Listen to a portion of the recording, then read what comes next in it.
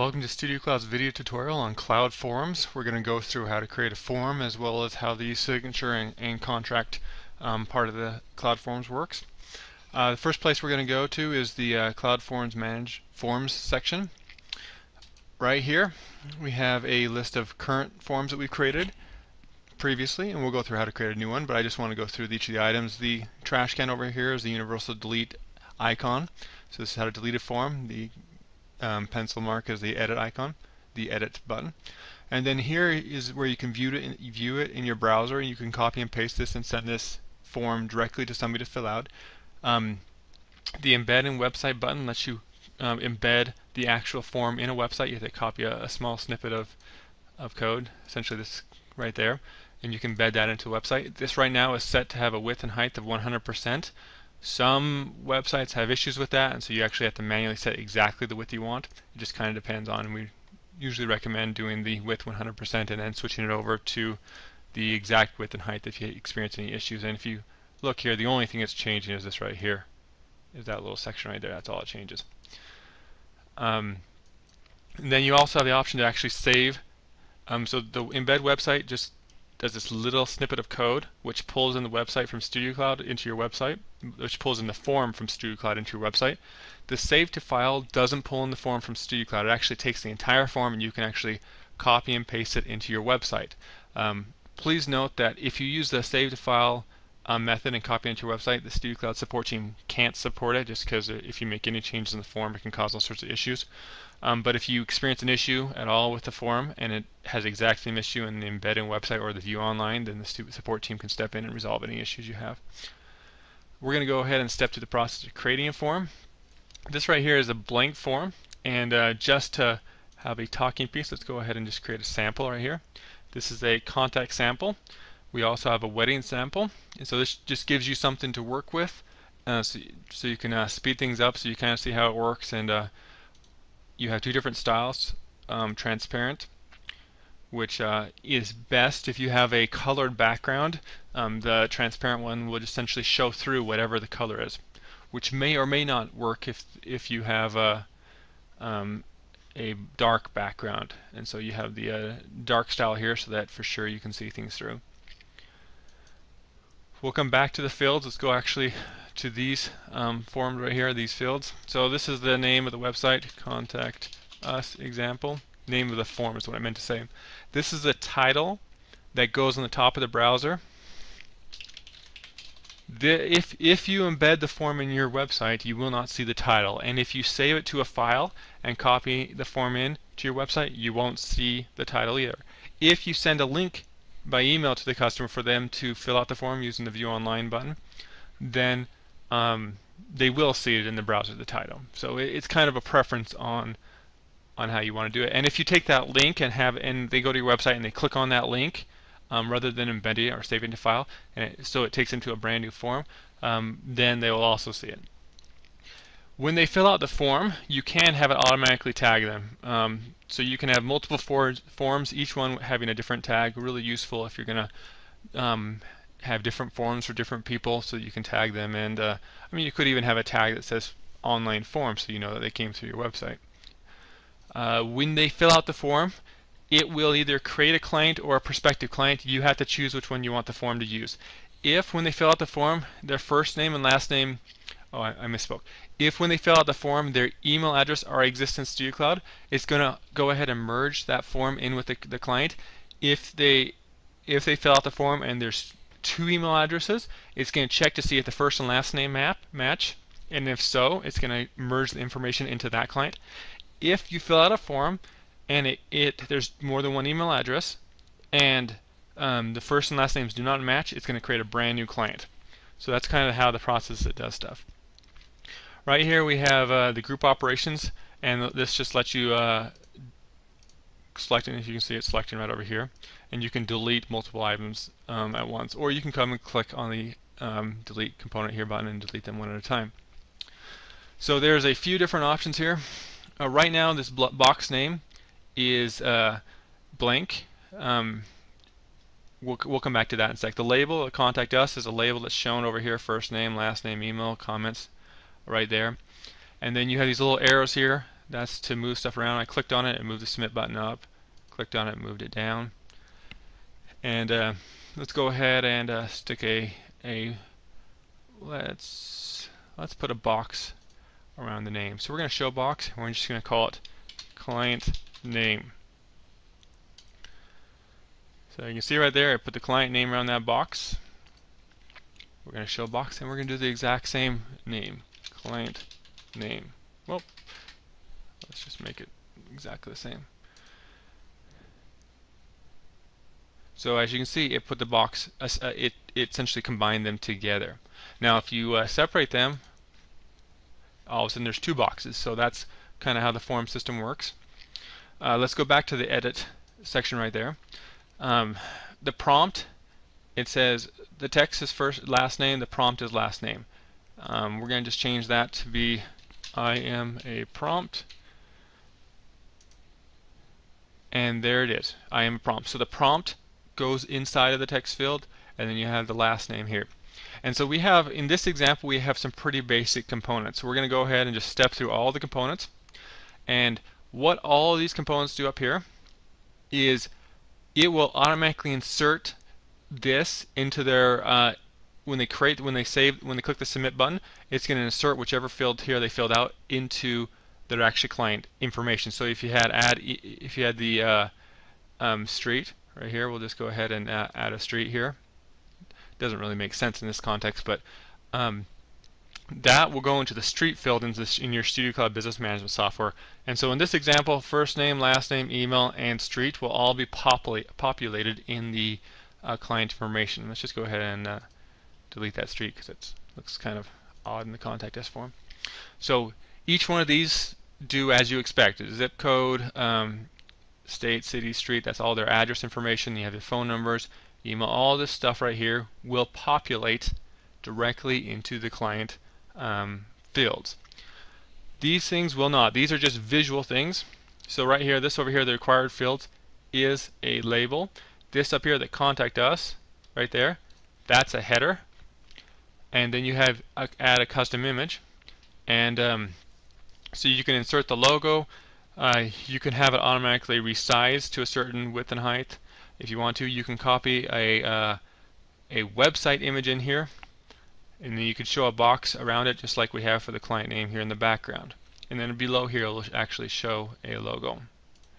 So right here, we have just a default customer invoice logo that we're using in this example one, but here's the link to it. And then you can insert your logo, or you can get any image and stick it in there, whatever works for you. This right here, the text input, same thing as the name, same thing as these fields up here, but it goes into the notes section. It doesn't go into the client field. So it essentially gets appended to the notes section. And then you have the text area. Now the difference between these two, people can be confused by this. So right here, this right here is a text input, and it just is one line, and that's it. If you hit enter, it doesn't do anything. This one, multiple lines. This is great. How are you? So this one, if you expect them to be typing in a lot of information where they could hit the enter key, or else they need to see a lot of information, you want to do a text area. If it's a short snippet of information, you want to do the text input. The checkbox, people get a little bit confused about this, so let's go ahead and go through the checkbox.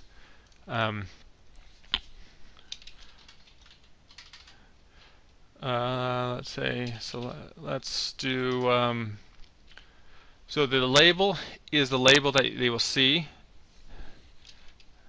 There's a few different ways to do this. So let's first put a label in here, and we're going to go, do you like cheese? Now obviously the examples are kind of weird, but it gives you kind of an idea. Yes. And then checkbox is selected by default.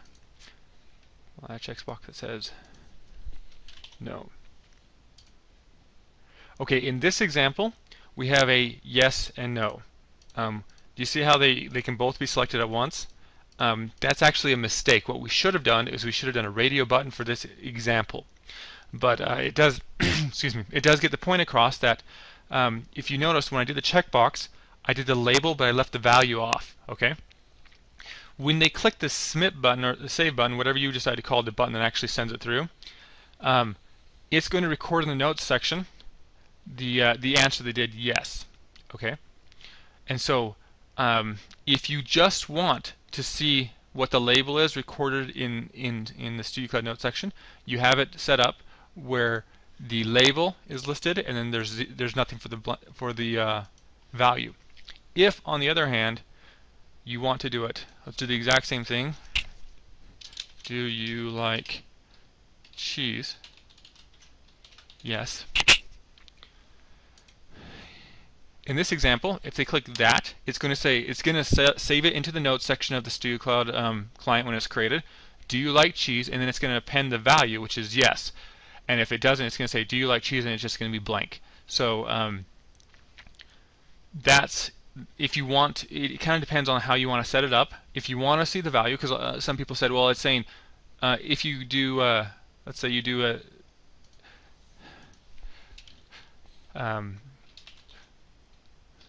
yes. Let's say I do this where I do a yes and a yes. You notice how if I put in the label and the value for the yes and the yes, that will record for the, let's go ahead and edit so you can see what I did. There's a yes and a yes. That will save it into the notes section, the label as yes and the value is yes. So it kind of depends on your paradigm. What do you want to do? In this situation, you're going to see the answer yes twice, which means it would be ideal to do it this method up here. So I'm just the point I'm trying to get across there is that both the label and the value are saved into the notes section, so you need to be aware of that when you're creating your checkboxes. Now, the problem I mentioned up here is that they can select this: do you like cheese? Yes and no. And let me remove these others so from here so that we can understand what's going on here easier. Now, I've seen examples of people do this saying select what type of appointment you like, and then they'll have a list of 10 different options, and they're all checkboxes, which means that the client can go in there and select every single one. You don't want to do that. What you want to do is, if you only want the client to select one, we'll just put yes here, and we're doing this to show, do you like cheese? And then we're going to call this group cheese. And we're going to have the yes selected by default. Not required, but okay. Do you like cheese? Right there, yes. And then we're going to add a radio button, another one, and we're going to call it no. And we're going to select do you like cheese from here. And we're going to, if I recall correctly, I did the group ID as cheese. Okay, so now you can see they can only select one. So you want to use radio buttons if they only can select one option, and you want to use checkboxes if you want to select one or more. Well, technically 0 or more options, because they can go like that and select none. If you want to have it one right after another, let's go with do you like cheese? The value is yes. Same concept as with the checkboxes. It's going to save both of these. Now, what I did here, I'm going to call it cheese 2. I'm going to do it as a different group, and that way, if I just called it cheese, it would, when I clicked here, it would not let me click there. Now, as you can tell with the radio button, you can't unselect it. So as you can see, it's stuck on there, whereas the checkbox, it can go on and off. This up here, you can unselect it by selecting the other one, but they always have to have at least an answer selected. And that is because when we clicked the radio button, we selected one of them to be selected by default. If you did not have one selected by default, these two right here, they would both be unselected, and it would be required by them to select it, by your client to select it when they come through here. You have the date picker. Let's say pick a date, and this will let them go through and pick a date. And then the time picker, pick a time, and then they can select those options here, and they can select them accordingly. Okay, we just went through a huge example on how to do the how to create a form. We're going to go ahead and close it, and here's some other examples we did. We're going to move on to the e-contracts now.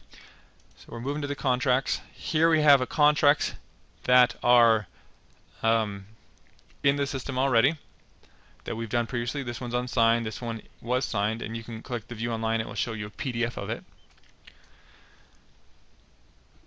So there's multiple different ways to create a contract. One, you come in here and you click New Contract, and then we'll just choose Kent Hall, and then it has Generate an e-sign contract or Generate a printable contract. If you use the e-sign method, it's going to be sent by email, and we're going to go ahead and we'll just do a model release one.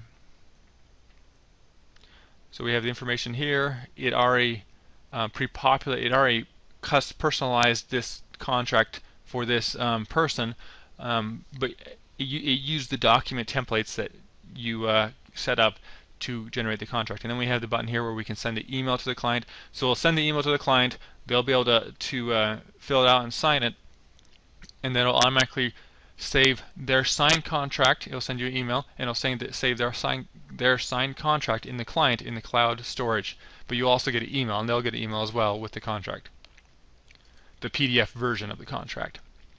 Another place that you can go for contracts to send them is you just go edit the client, go to More Actions, Generate Document Contract, and then here you can do the exact same thing, generate e-sign contract or generate printable one, and that's how it works. And I don't, let's see,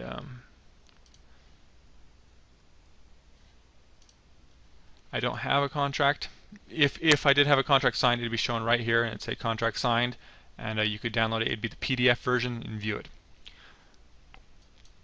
And that is how you do a cloud form, create a new one, and how you also do contracts. The printable contracts are included in the free business management software. If you want to do eSignatures or if you want to do forms, you do need to have the CloudForms subscription. If you have any more questions, you can go to our live chat operators on our webpage, or you can go to the forum, or as I mentioned at the start, you can go to our written tutorials to view the most up-to-date information regarding how to use the forms.